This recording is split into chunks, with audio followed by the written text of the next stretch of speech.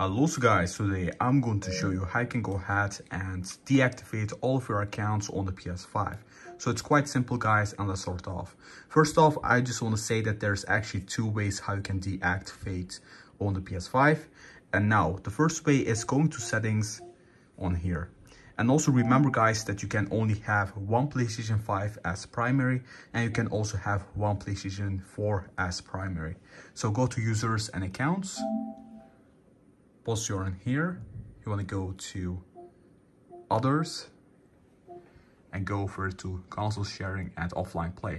So this is a little bit different guys, but this is how you can go ahead and just enable primary play. So in here, what you can basically do is you can disable here, and once you disable it guys, you can just go ahead and remove your primary on all accounts.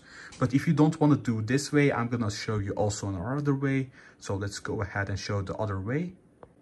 Now what you can also do is you can just get your mobile phone. It doesn't matter if it's a Android or a Apple. So what you can do basically is download the PlayStation application, or you can just log in PlayStation Network, log in and go to your accounts. So once you're in here, the main screen on the PlayStation application, click on your own account after logging in, and once you click on your icon, you just want to go over to edit profile. So after loading about 5 seconds, you will get this. Now what you want to do is you want to click on here. So there's some couple of private information that I cannot show you, but let me click. And now what you want to do is you want to go all the way down to here. So this is just a little bit different language, but it doesn't really matter. You want to go to here, the last options, and click on the first one. And now you can basically see what's installed. So go to the PlayStation consoles, and on here you can just see your PlayStation consoles.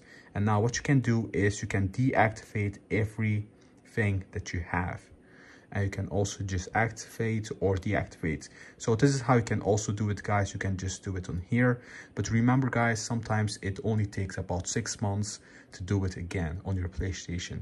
So this is how you can basically do it guys, just deactivating all of your accounts. So that's how simple it is. I hope you enjoyed the video guys. If you did, drop a like. You can also add me. Here's my name, just Kiri, like you saw. Just Kiri. You can also follow me on Twitter and Instagram, link in the description. Also guys, drop a like and subscribe. That will actually help me out so I can make more videos to help a lot more people out. Thank you very much and take care.